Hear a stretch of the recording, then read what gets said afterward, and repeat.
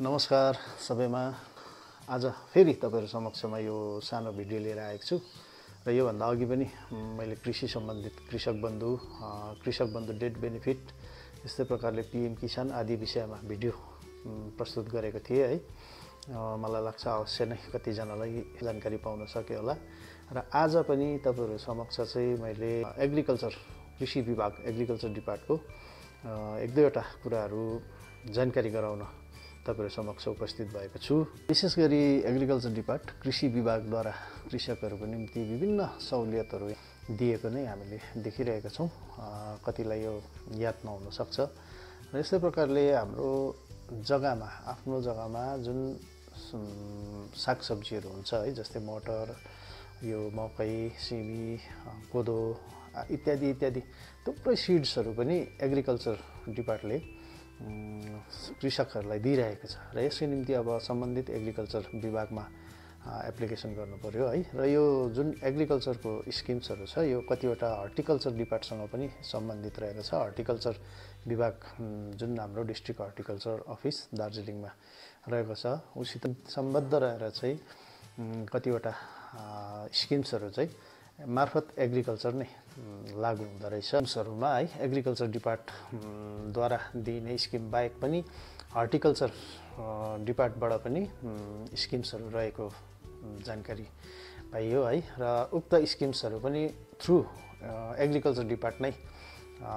प्रदान गरिँदो रहेछ, जसमा अब प्रमुख रूपले अर्किड खेती र मसरुम खेती, यो च्याउ खेती र अर्किड खेती चाहिँ यो स्किम्समा आएन। यो चाहिँ लोन प्राप्त गर्न सक्ने रहेछ या आवेदन गरेर, जसमा सब्सिडी पनि रहेको जानकारी प्राप्त भएको छ है। यस्तै प्रकारले स्किम्समा चाहिँ किवी खेती, सुन्तला खेती है, यस्तै प्रकारले ब्याम्बो पोली हाउस चाहिँ अब जसको जग्गा पर्याप्त रूपमा रहेको छ है, पोली हाउस निर्माण गर्नको निम्ति पनि एप्लाई गर्न सकिन्छ र पोली हाउसको निम्ति उपयुक्त जग्गा रहेको हुनु पर्यो र यसमा पोली हाउस निर्माण गर्ने जुन अब पोली हाउसभित्र फुल खेती अथवा कुनै भित्री इन्डोर सागसब्जी है यस्तोहरू गर्न सकिन्छ। यसको निम्ति पोली हाउसमा लाग्ने सम्पूर्ण सरसामान मेटेरियल्स चाहिँ हर्टिकल्चर डिपार्टले एग्रिकल्चर डिपार्ट मार्फत प्रदान गर्नेछ र यो स्किम्सहरूको निम्ति चाहिँ एप्लाई गर्दा एग्रिकल्चर डिपार्ट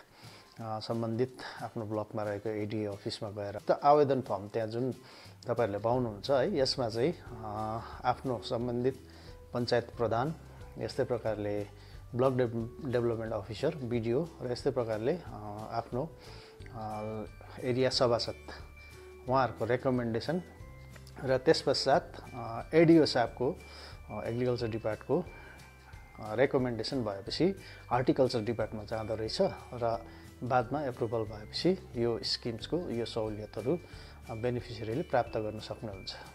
र तपाईहरु समक्ष यसरी नै गत दिनहरुमा पनि कृषि सम्बन्धित यो कृषक बन्धु पीएम किसानहरुको बादमा आज यो कतिवटा बर्बिजन है सिड्सहरुको विषयमा तपाईहरुलाई जानकारी गराउन सके र यस प्रकारले आउँदो दिनमा तपाईहरुलाई फेरि पनि कतिपय जानकारीमूलक भिडियोहरू प्रस्तुत गर्ने कोसिस गर्नेछु र विशेष गरी कतिजनालाई यो याद नहुन सक्छ, त्यसले गर्दा उहाँहरूको निम्ति महत्त्वपूर्ण हुन सक्छ भिडियो है। यसैले सबैले शेयर गरेर सबै समक्ष पुर्याइदिने निवेदन पनि गर्न चाहन्छु र छोटो रूपमा भए पनि कतिपय स्किम्सहरू सहुलियतहरू म जति सक्दो जानकारीहरू बटुलेर तपाईहरु समक्ष साझा गर्ने कोसिस गरि नै रहनेछु र आजलाई यो सानो भिडियोमा नै म अन्त गर्न चाहन्छु। फेरि पनि तपाईहरु समक्ष यस्तो जानकारीमूलक भिडियो लिएर आउने बाचा गर्दै मेरो यो युट्युब च्यानलमा पनि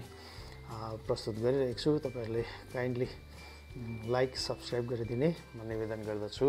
धन्यवाद। Thank you.